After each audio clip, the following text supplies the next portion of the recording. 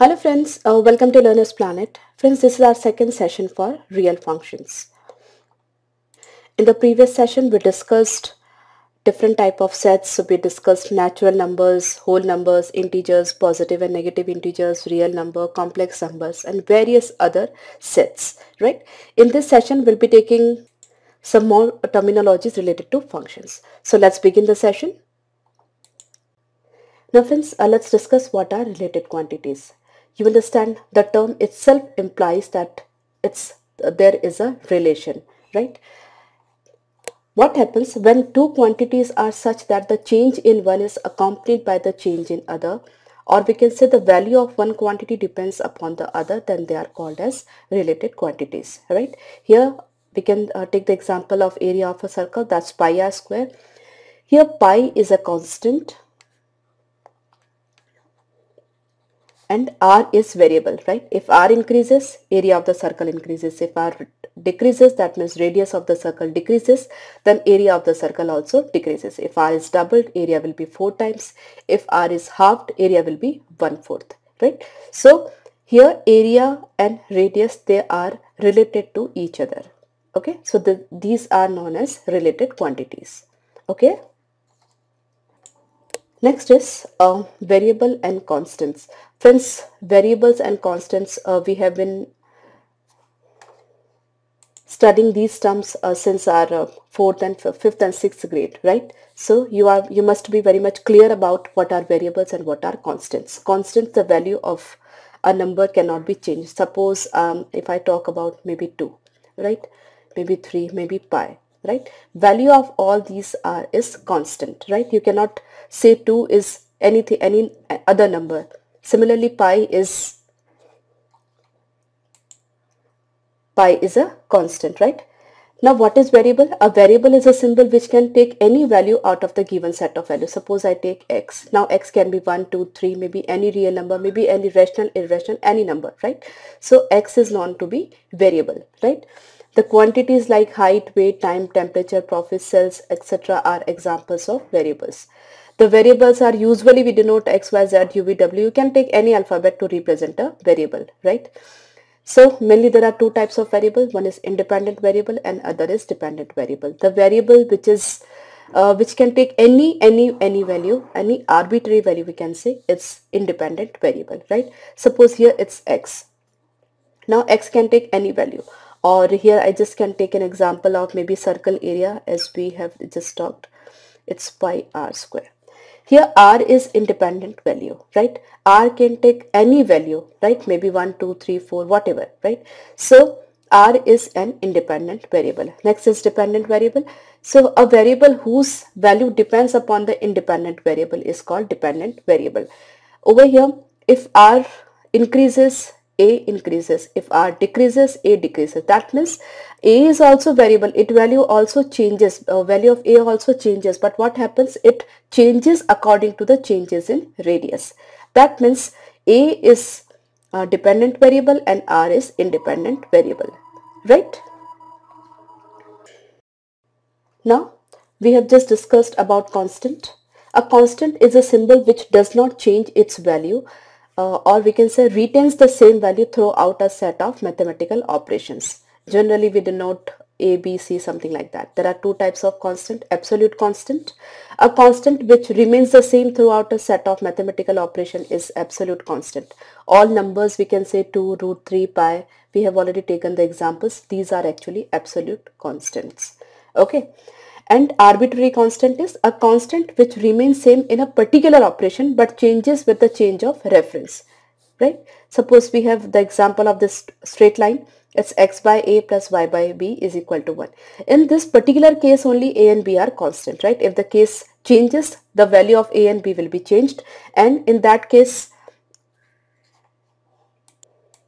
we call them as arbitrary constant.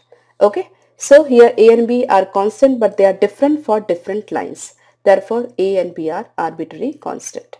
So I hope you are clear with the definition of variables and constant and different types of variable, dependent, independent, both the types of variables, then absolute constant and arbitrary constant.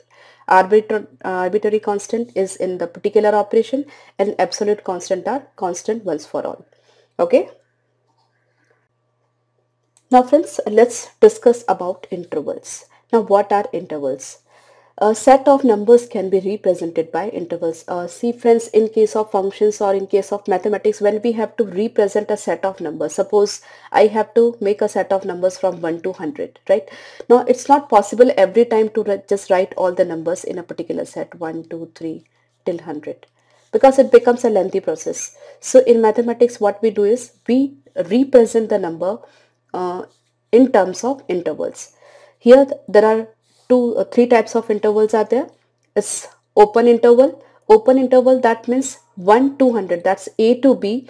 That means we have to take all the numbers from A to B, but A and B, both of them are not included, right? Suppose I take an example, say 1 and 100, right? So all the numbers from 1 to 100 will be taken, but 1 and 100, both of them will not be taken in case of open interval. This is represented by this small bracket. Getting my point? So in this case, suppose there is any number in between 1 to 100. So x, suppose that is the number. So x will be greater than 1 but less than 100. There will not be any equal to sign. So 1 and 100, both of them are excluded from this set. Okay, so open interval A to B, we can call it as from A to B, but A and B, both of them are not included. Obviously we cannot represent all the numbers between A to B or between 1 to 100, because in this case what we are discussing is the set of real numbers. We are considering real number set. So it's not feasible or not possible for us to show all the real numbers between these two, right? So what we do, we represent 1 to 100 with this bracket. Okay, closed interval, that is endpoints are also included. The difference between open and closed is what the single thing, that in this case A and B are not included, but in this case A and B are included. Suppose I take 1 to 100. In that case, if any number is there between 1 to 100, then x, that is any number between 1 to 100, that will be greater than equal to 1 and less than equal to 100. So you should be clear about this too. Okay, this is open interval, this is closed interval. That means you have to consider all the numbers from 1 to 100 inclusive of 1 to 100. Here you have to consider all the numbers from 1 to 100 but exclusive of 1 and 100. Getting my point? Now the third case is open and closed interval, right? The open closed interval can be like closed open interval and open closed interval, right? Closed from this side but open from this side, or and other cases open from this side and closed from this side, right? So in this case, what happens if x is any number between A and B?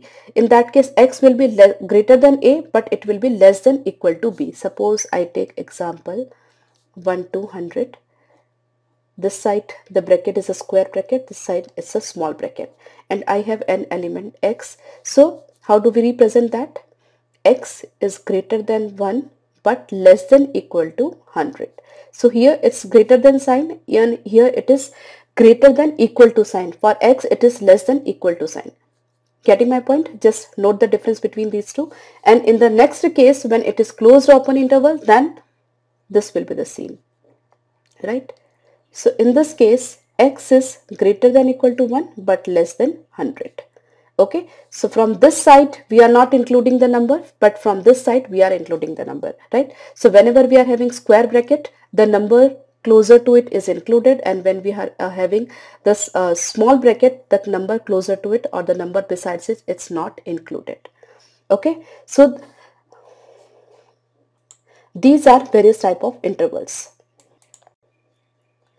Now friends, apart from these three types of interval, that is open, close, open and closed, and open closed, right? From one side it is open and other side it is closed. So apart from these sort of intervals, we have unbounded intervals as well, right? Suppose we represent A to infinity, right? This is actually extension of the same logic. Nothing new is there. A to infinity, that means x, any number x that is in between A to infinity. So x will be greater than A, less than infinity, right? So this is the representation. Here in this case, x is greater than equal to A because we can see a square bracket over here, but it will be less than infinity. We can see the circle bracket over here, that is small bracket over here. Getting my point? Here both the brackets are small, so x will be greater than minus infinity but less than b, right? We cannot put the equal to sign because both the bracket signs are small bracket signs. Okay, and here minus infinity to b, that means x is greater than minus infinity but less than equal to b, because this bracket is square bracket. Okay, so x is less than equal to b, but x is only greater than equal to, greater than, not equal to, greater than minus infinity. Okay, and the interval minus infinity to infinity, that means x is greater than minus infinity, less than infinity. That means x represent entire number line, right? That means this range represent the entire real number line. Okay, that is the set R itself. Okay, so I hope you are clear with all types of intervals: open, closed, and unbounded, bounded. Okay, it's very important, friends. I just take few examples over here. Suppose I have this 2 to say 7. So x will be greater than equal to 2 but less than 7, right? This is square bracket, this is circle bracket. Suppose I have 2 to 8. So x will be greater than, only greater than 2 but less than equal to 8, right? If I have 3 to 15, then x is greater than equal to 3, less than equal to 15. So various combinations can be made. Okay. Our friends, in the next session we'll be starting actual topic functions, right? We'll be discussing the basic terminologies related to functions. What is domain, what is range, what is codomain, and how do we find the domain and range of any function. Okay, and what is the relationship between function and relations. Okay, or what are the basic difference between relations and functions, that we will be discussing in our next session. Do revise this session in the previous one. Bye bye.